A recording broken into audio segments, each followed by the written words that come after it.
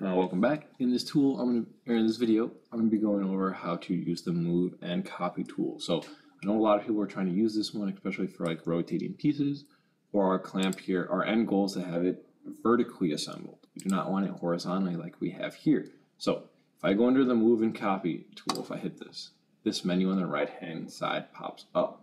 Now it's going to default to bodies, but I need to change this to components. So if I click on this drop down, I go to components.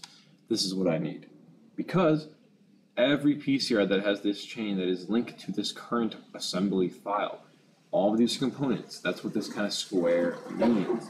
So if I'm on components here, I can just kind of hover over what I want. So if I want to move my clamp here kind of into this vertical position, I'm just gonna kind of I'm gonna go back to the option components. Cool.